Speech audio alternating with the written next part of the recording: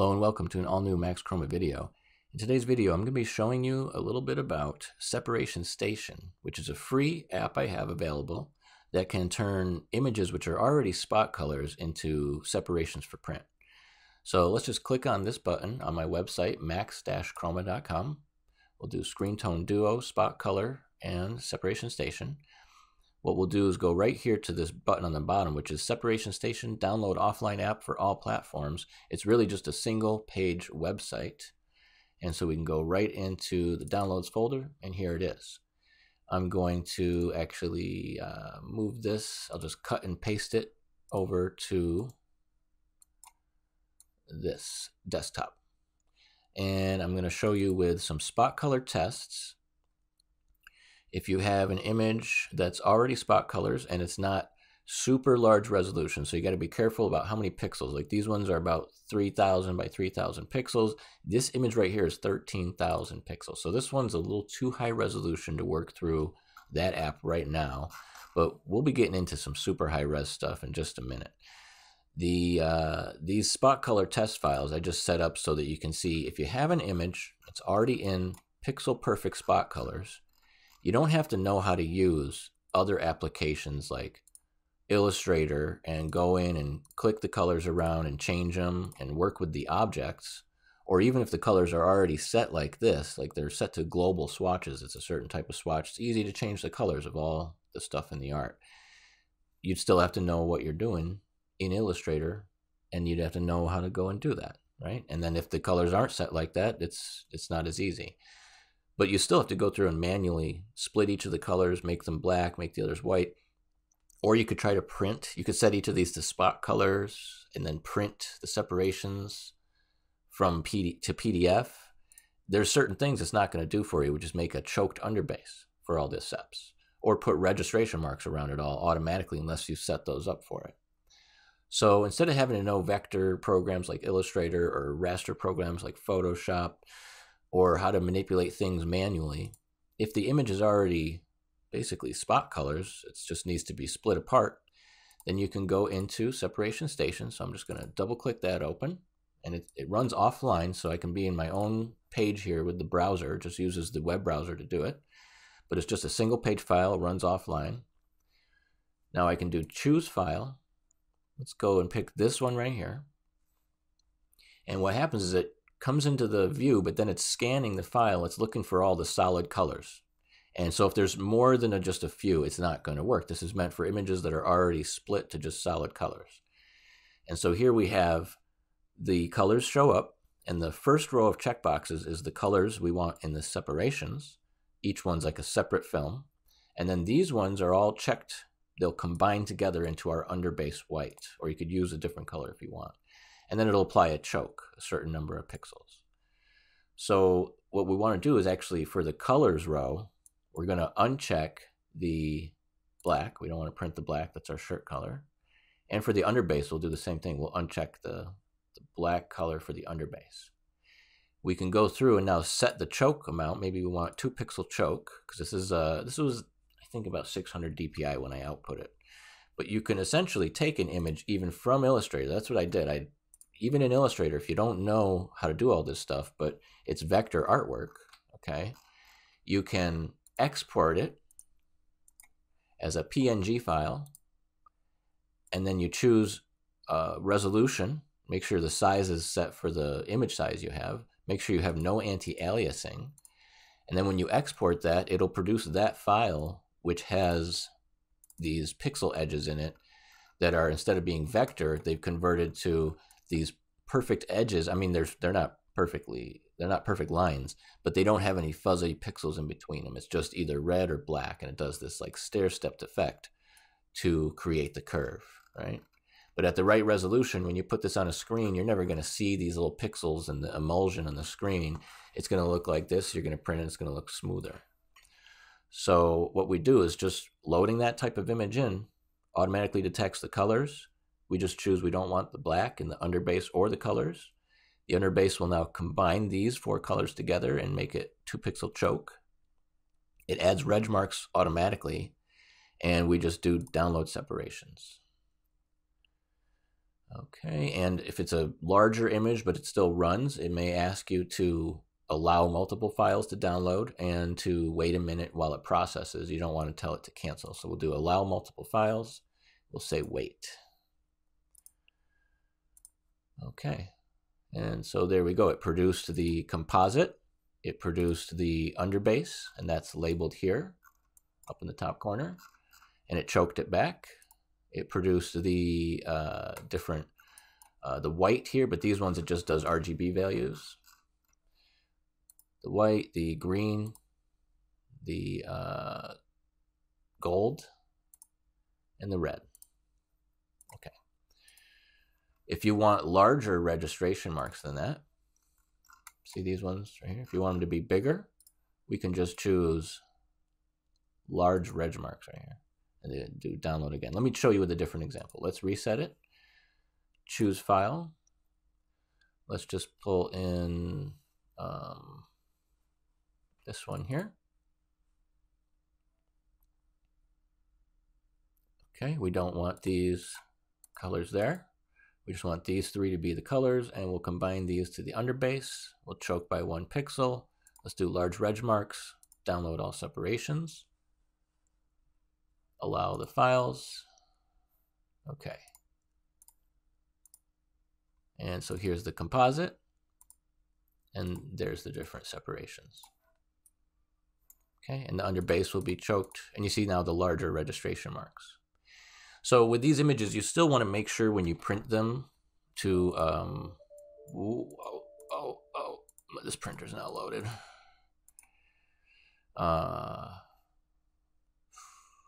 We'll just pick this for now.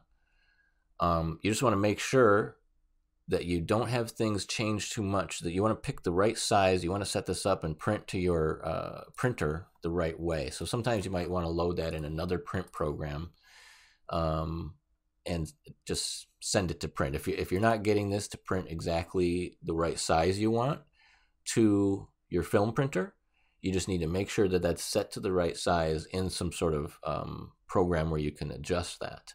This isn't really setting in that separation station. It's not really setting any particular size. It's just working with the pixels you already have in the art.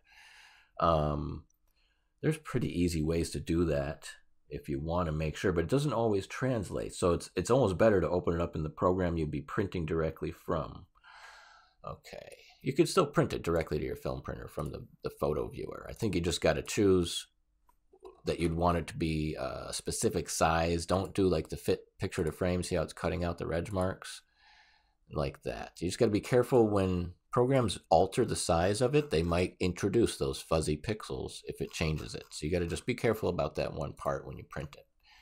Okay, so that's pretty much it for this video. I wanted to just go over separation station and how it works with spot color images.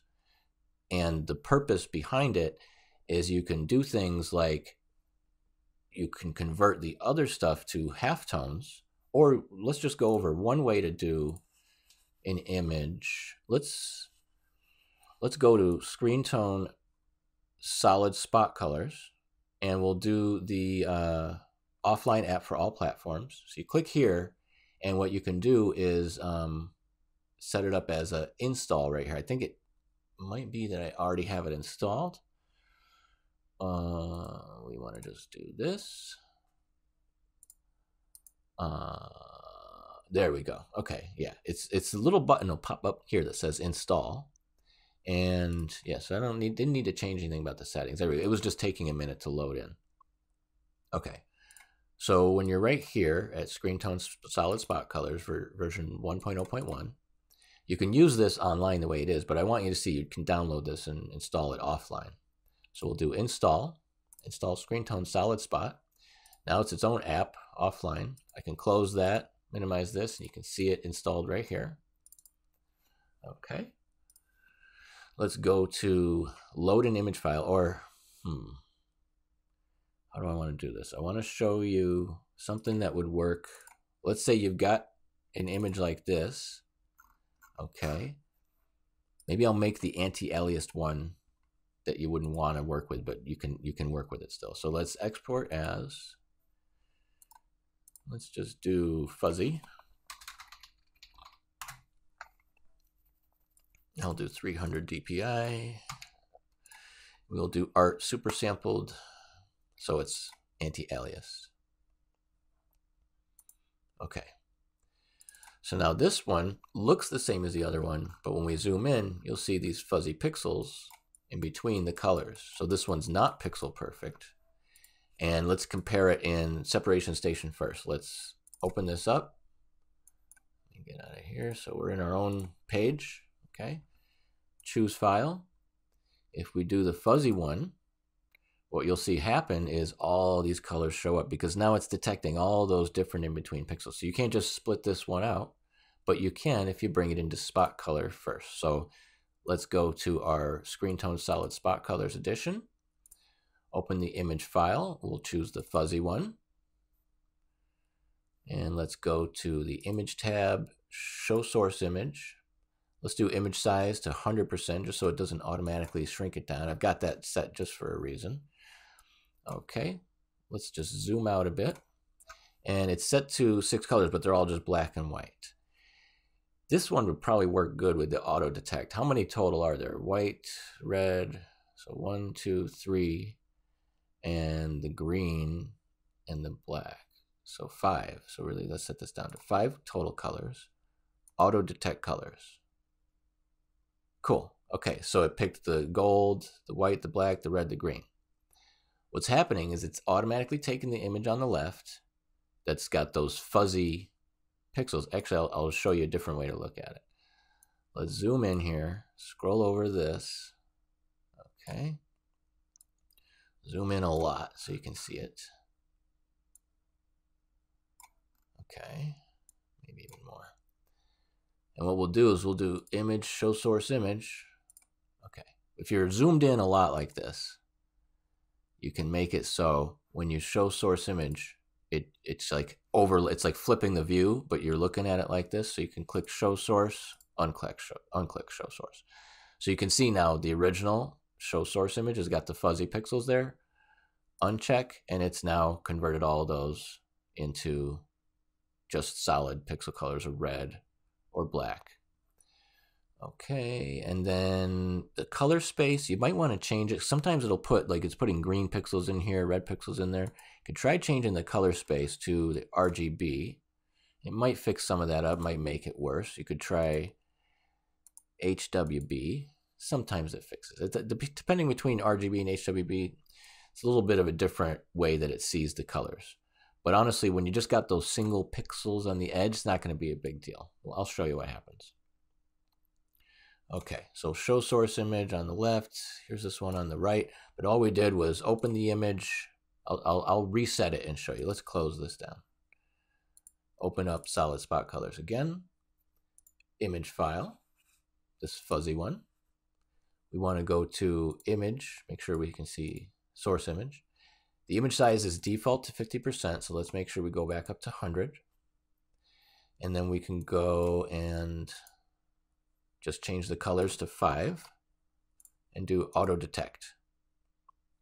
There you go.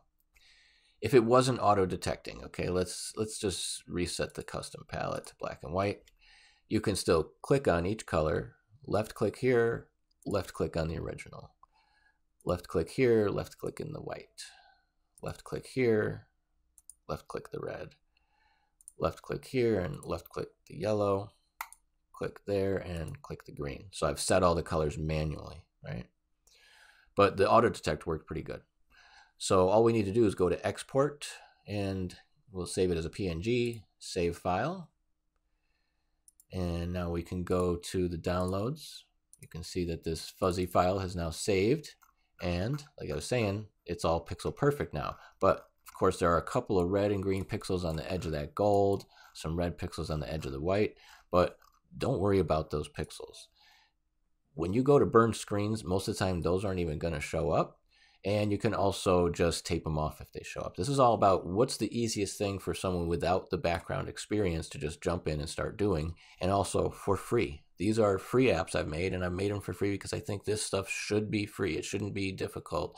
These programs like Adobe have been doing this stuff for 20 years, 30 years or more, and they haven't made this simple process as easy as it can be. So I'm here to make it easier for you. I'm here to make it something that have the tools that we should have. Then let's get into the advanced stuff that those applications can't get even close to doing, but we can try to make that stuff automated too. Let's go to Separation Station, choose File, and we're going to load in the one from the downloads that we fixed. Here we are.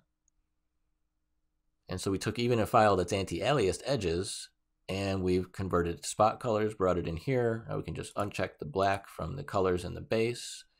Let's choose large reg marks. Let's just do download all separations.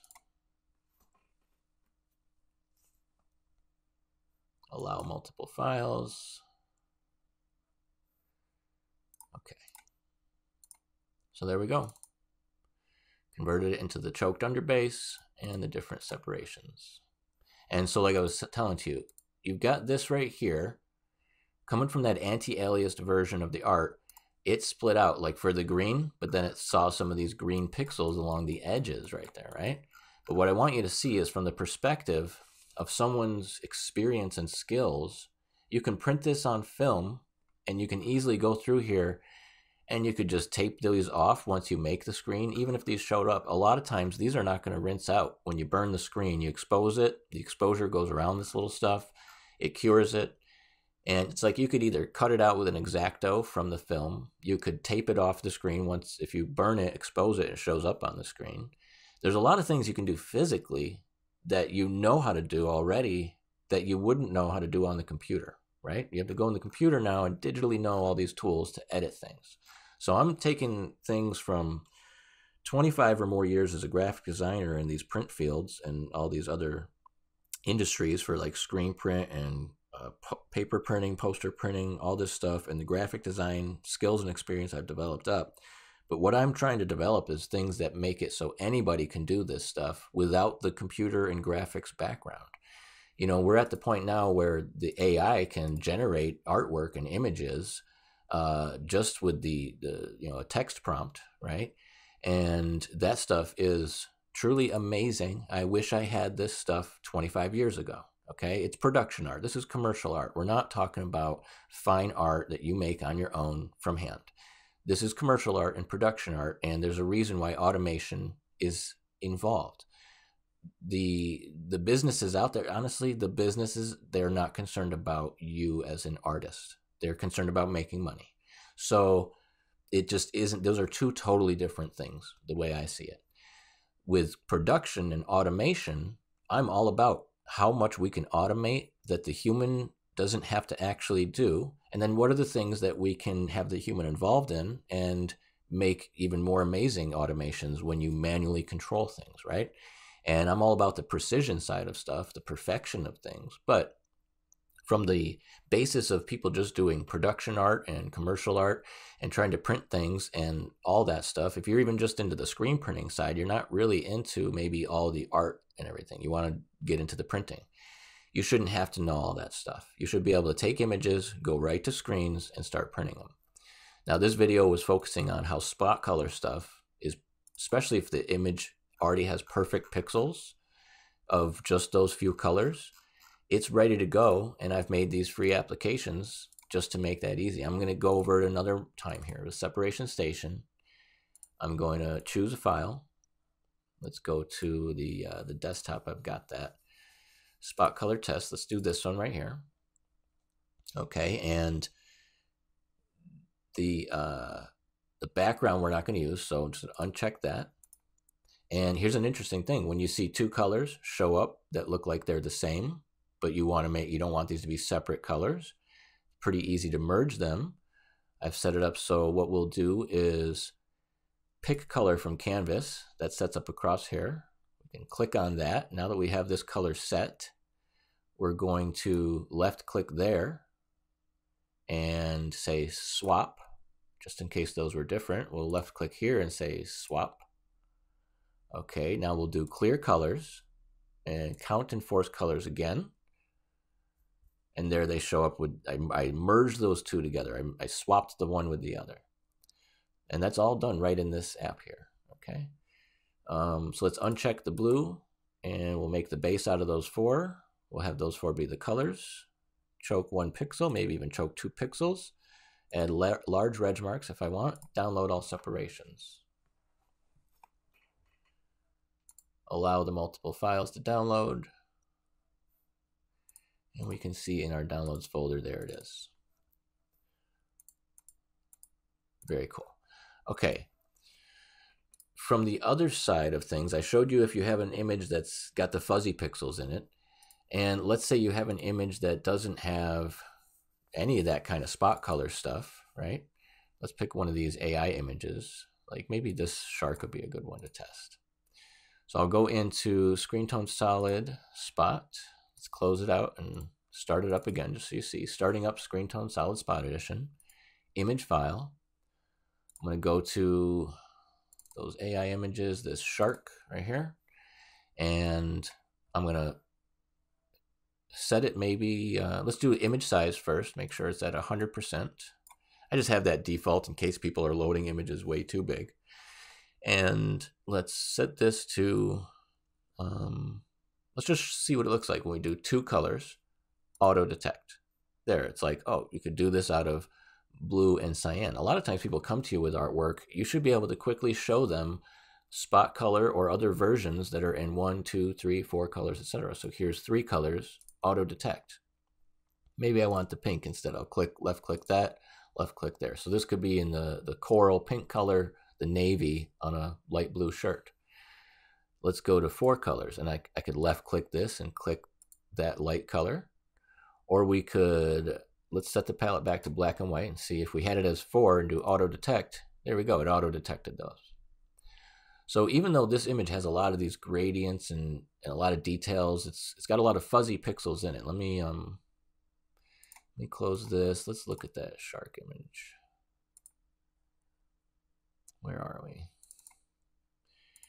Okay.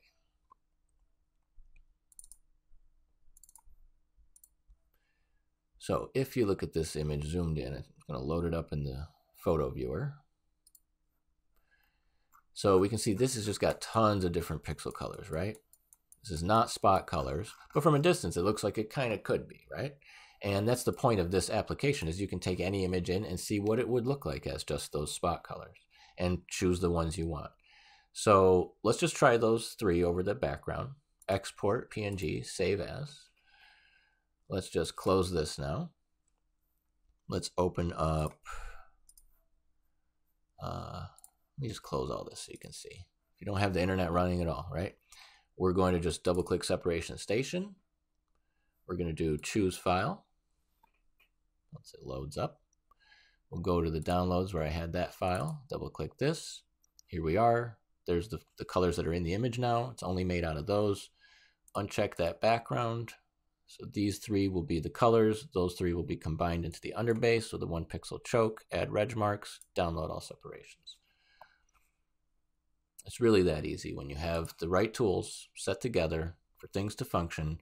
And I'm going to be teaching you how to make these tools. This is not some sort of mysterious thing I'm trying to be like, oh, it's magic. We don't know how it works. It's a new tool. This is something where this is easy stuff. This is stuff that is at the fundamental level of image processing. And we don't need Adobe or any of those corporations. We don't need any special guru or magic. You know, this is even experience. You don't need the experience. You just need the tools that work with the image data a specific way. And so once you have those tools, we can really be liberated to just go right into the screens and start printing on films. So let's just go to this, downloads, and here we are. Oh, you know what's interesting? This one, we might not have wanted to print the navy in the underbase, right? That's a thing I just missed right there when doing it. Let's open this up. And so the cool part is you didn't waste a bunch of time doing the steps the wrong way, right? You just, oops, I needed them to be differently. So let's go back into this image and we will uncheck those. And we'll also uncheck the navy from the base. So we want the underbase only made out of these light colors, and we'll print this navy right on the blue shirt color. And let's do 1 pixel choke, add reg marks. This is also, the artwork is actually lower res. So what happens is the pixel choke is already a little bit too much, but let's just download the steps and see it. Oh yeah, allow multiple files to download. You could probably set that in your browser settings to automatically do it. Okay, there we go. So now here's the underbase, the colors. Okay, so I'm going to conclude this video here. We're going to show you a lot more stuff on those free things. And the other software I have is really when you want to make things into blending halftones together out of the artwork and not just converted image into solid spot colors. But thanks for watching this video.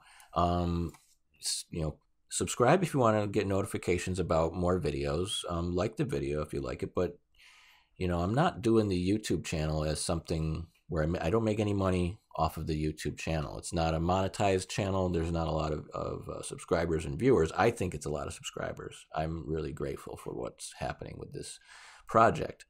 But I really don't like the ads right now. One of the issues I've got going on is that I don't monetize the channel. I don't really want ads to play on my videos, but YouTube puts the ads on anyway because they're monetizing the content no matter what.